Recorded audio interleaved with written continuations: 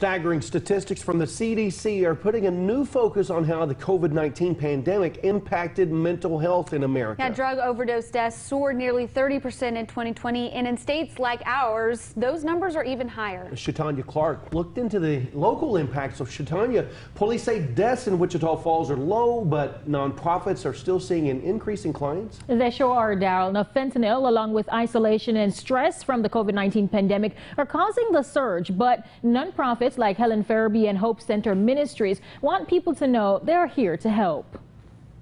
I started using whenever I was 15, 16 years old. 10 months in a year-long program after a couple of decades of what he calls bad choices, Brian Rogers is now getting his life and family back. Started with prescription medicine and marijuana and ended up using methamphetamine, cocaine, and eventually became a heroin addict by the time I was about 20 years old. Recent studies show an increase in drug use and overdose in the country. Texas following that trend with a 32% increase in reported or predicted cases.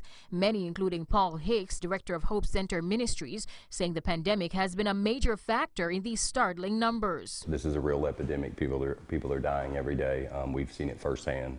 You know, in our center, we've had people that have left and overdosed, and so, you know, it's something we really are trying to target strategically. The CDC says an alarming 93,000 overdose deaths in the U.S. just last year, as opposed to 72,000 from the previous year, a 29% increase. Preliminary reports say 1,000 more Texans died from drug overdoses in 2020 than in 2019. Helen Farabee's Brad Fisk says this is an ongoing issue, whether there's a pandemic year or not. From my experience, the numbers have remained pretty consistent, actually. There may have been some increase due to the pandemic, especially with adults.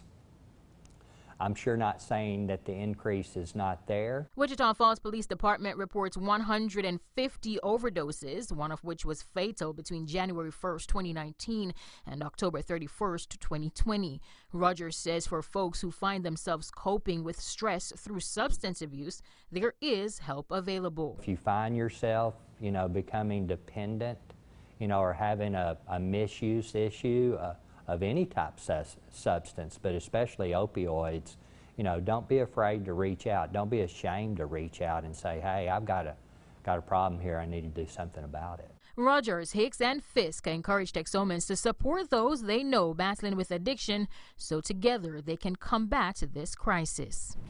Now, the Texas Health and Human Services Commission will receive $210 million from the federal government to address the state's issues. Okay, Shatanya, those are some really great resources there. Thank you so much for sharing that. Well, if you or someone you know is struggling with substance abuse, the substance abuse number is right there on your screen. It's 800-662-4357.